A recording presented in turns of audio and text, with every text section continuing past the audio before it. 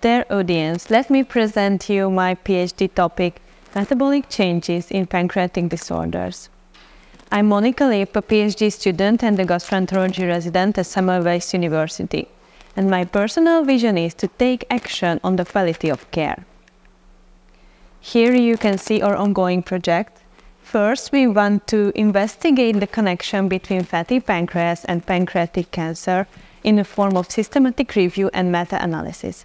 In our second project, we try to understand the connection between the metabolic syndrome and the pancreatic disease progression. So this is our first project on fatty pancreas and pancreatic cancer. It is known that pancreatic cancer takes the first place among asymptomatic cancer. Moreover, only 10 to 17% of the patients will live 5 years after the diagnosis. It is known that pre-existing metabolic disorders can contribute to the development of pancreatic cancer. And there is a link between fatty pancreas and pancreatic carcinoma. But what is fatty pancreas? Fatty pancreas is a fat infiltration to the pancreas, mostly due to obesity, presented in 30 to 35% of the patients. Our aim was to detect the association between these two entities. Here you can see the imaging method. So about 6% fat content in the pancreas is normal. The gold standard method is histology, but most of the studies used EUS as a diagnostic method. And you can see the fatty pancreas with the blue arrow and the spleen with the orange one, because at the EUS they are comparing the pancreas to another organ. Some studies use CT and some use MRI. We wanted to know if fatty pancreas predisposed to the development of pancreatic cancer or not. We included patients where the intrapancreatic fat deposition was determined based on a modern radiology or histology, and our main outcome of interest was the prevalence or the ratio of fatty pancreas, with the hypothesis that fatty pancreas increases the risk of pancreatic cancer.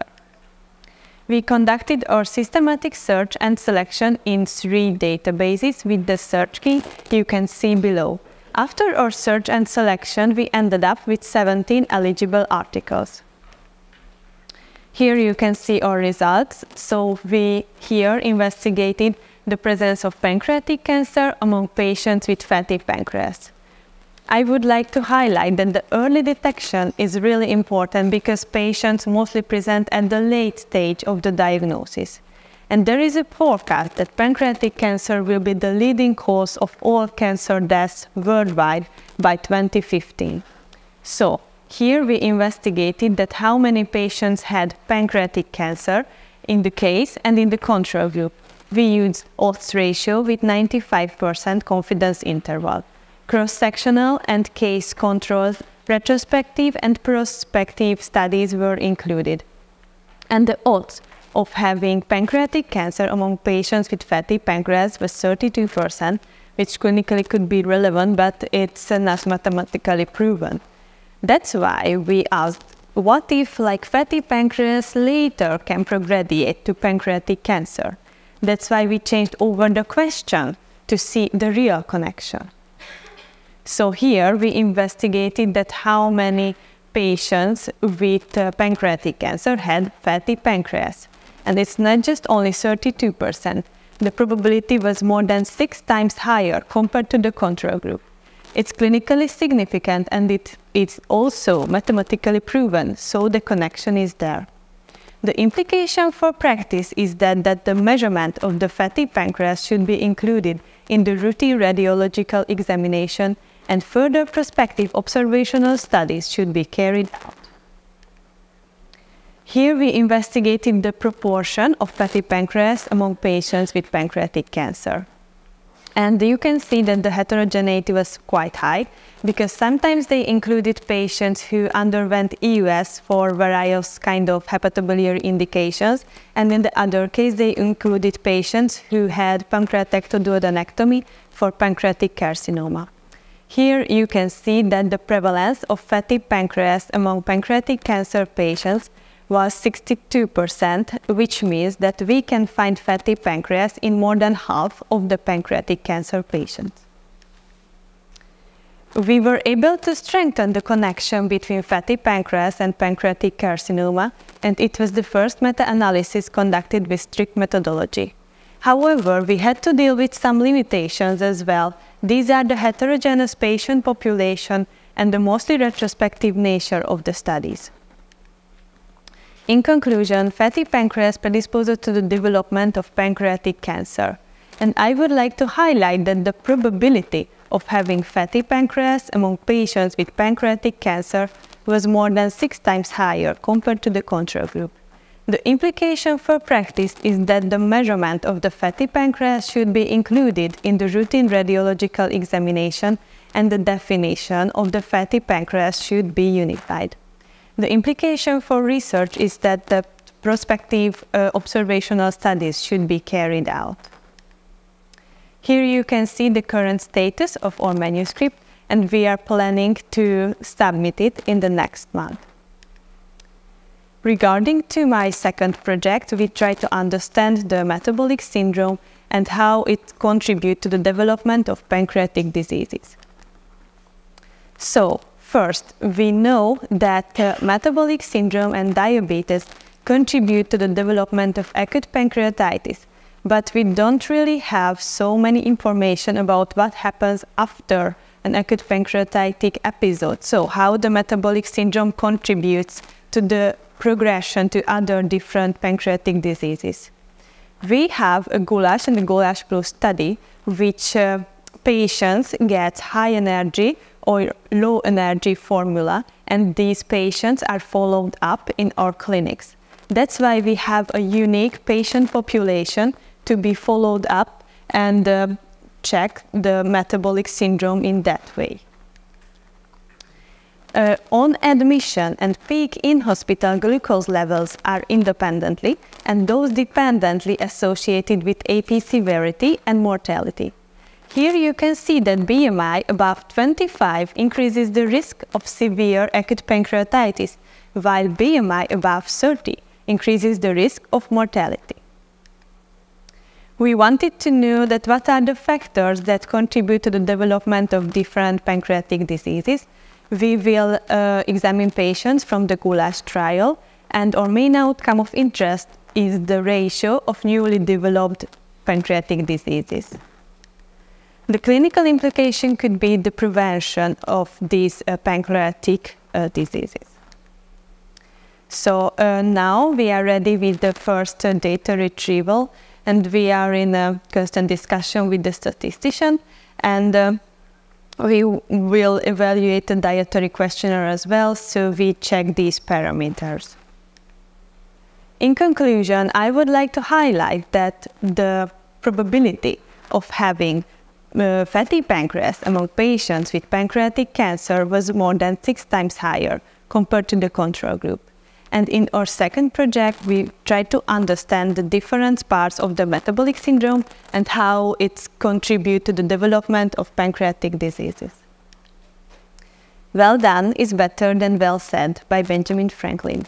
Thank you for your attention.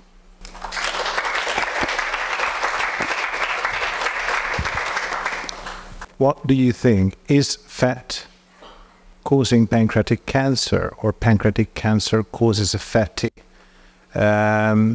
disformation of the pancreas? Thank you for your question. So regarding to our current knowledge, there is a study from Takayasu. It was published in 2018, and it's examined like Syrian Gordon hamsters. And all of the hamsters got BOP. It indicates pancreatic cancer in hamsters.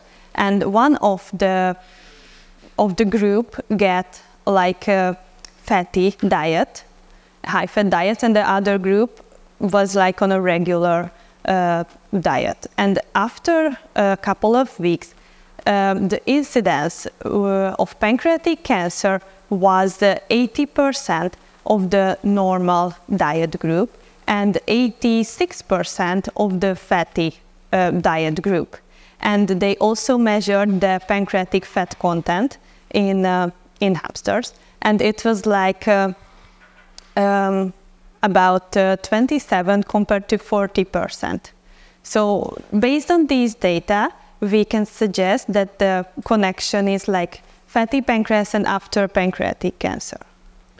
We know this kind of model of disease progression from hepatology, where there's fatty liver, non-alcoholic steatohepatitis, hepatocellular carcinoma. So you are suggesting that this is the same sequence of events leading to some of the pancreatic cancers we see? There are articles which are comparing these two entities, like how is it similar, like the non-alcoholic fatty liver disease and non-alcoholic fatty pancreatic disease.